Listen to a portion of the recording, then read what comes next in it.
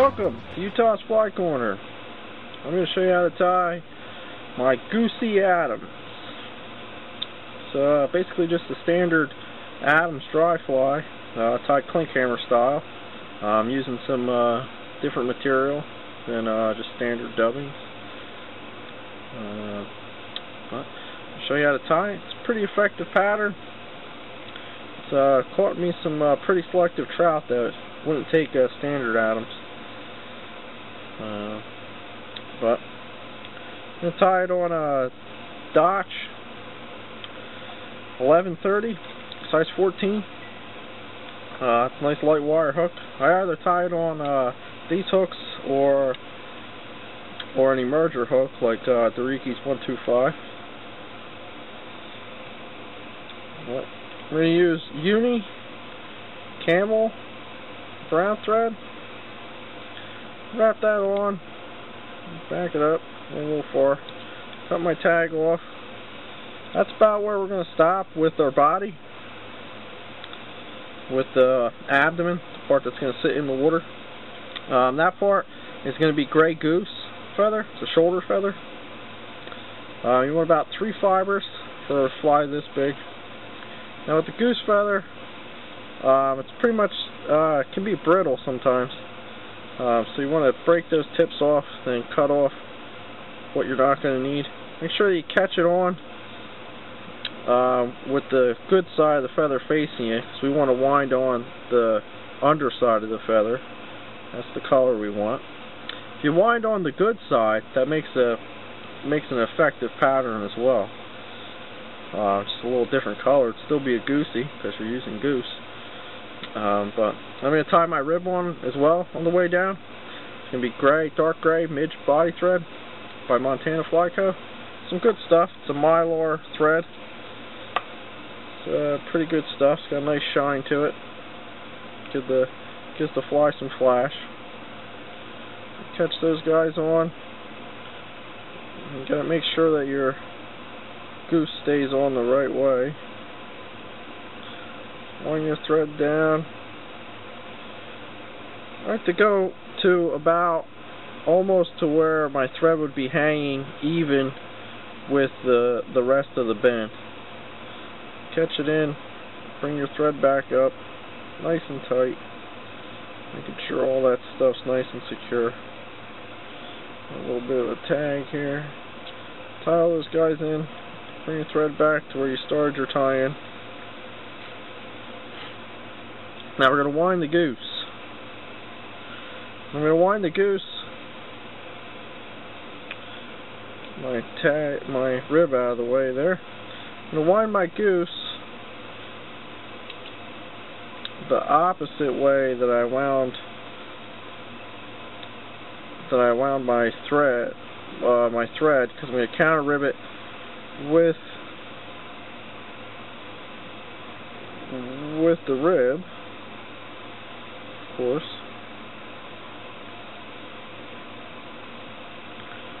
Bring it up, catch it in. I cross my thread, one turn over the goose, one turn on the shank, locks it in.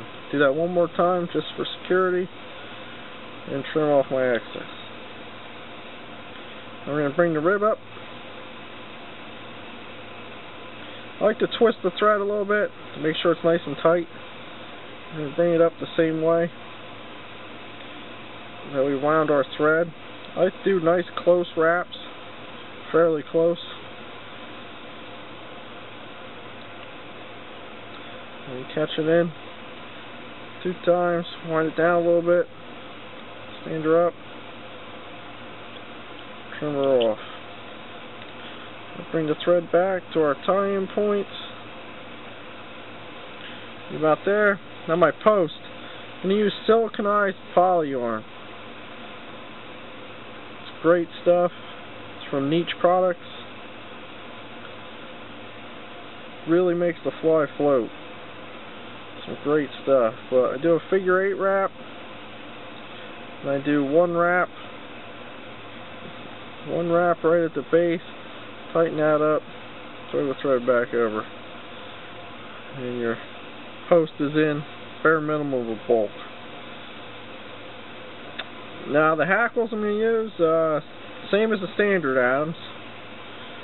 Just a grizzly and a brown. Get my hackles ready here. Tie them on. Catch him on. Get a little bit of a tag out of there. Get my brown on there. I'm going to post them up together at the same time. That way I don't make my post too heavy.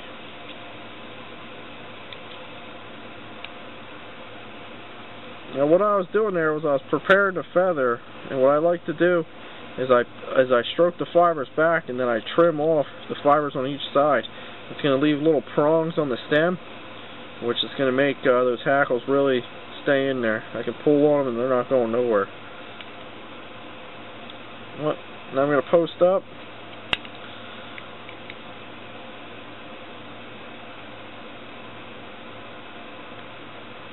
I don't like to go too high on my post with clink hammer style flies.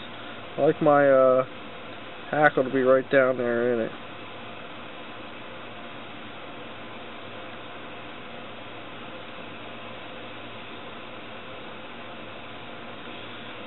Now we're going to do the thorax, which is going to be dubbing.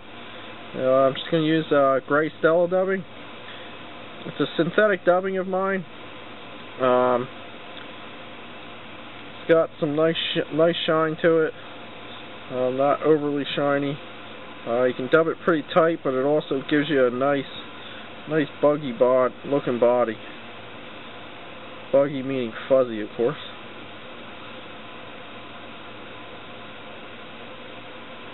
I'm going to dub myself a nice little noodle there. You don't need much. I'm going to wind back. Watch that parachute post. Don't catch any of that in. Tighten my dubbing up.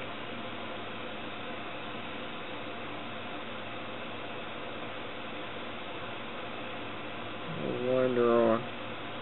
Take a look, see how she came out. Looking good, looking good. Just tightening up my post before I wind my hackles. I like to wind my brown first. And I like to wind clockwise. Get my brown to sit the right way.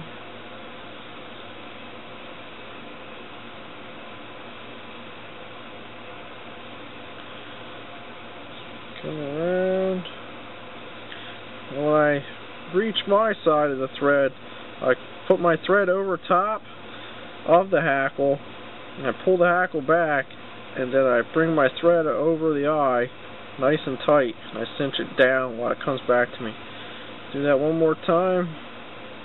What this does is it's going to tie the hackle down way back and on top of the shank. It's not going to tie it off right here in front of the eye. It's going to keep it way back on there. I like to bring one more in front.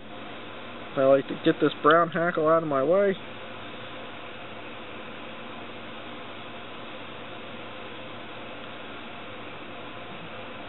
And take your time tying your flies, you know, it's not a race.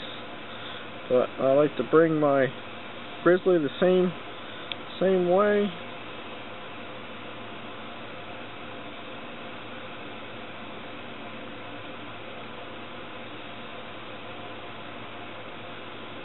Just wind it right on through the same way that you're winding your brown hackle.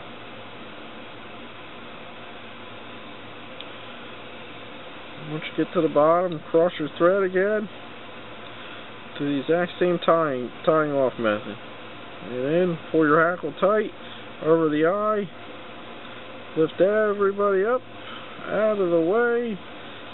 We're going to go 1, 2, 3, 4, 5, 6. Make a nice neat little brown head there. I'm going to go right into my whip finish without worrying about anything else. Get everybody out of my way. Nice tight hand whip. Cinch her up.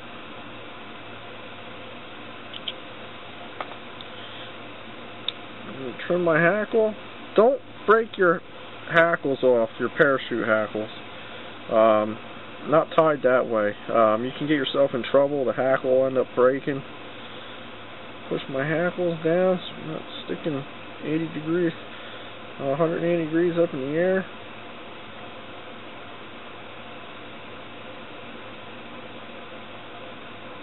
Get my post all together here.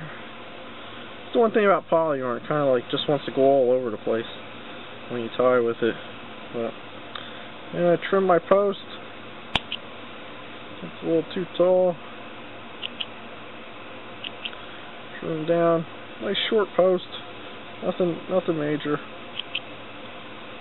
Maybe a little bit shorter as well. You can put a taper on your posts. Do whatever you want to them. But that's pretty much the fly. It's my Goosy Adams. It's a pretty effective version of the Adams. Works great. You see it has some different color tones to it than just there's a multitude of color tones to it with the midge body thread and the goose on there. It's not just your standard straight up gray color. And the fish certainly do dig it. Thanks for watching. Johnny Utah. Check me out on my blog, www.utahsflycorner.blogspot.com. That's the Goosy Adams. I hope you enjoy. Thanks for watching.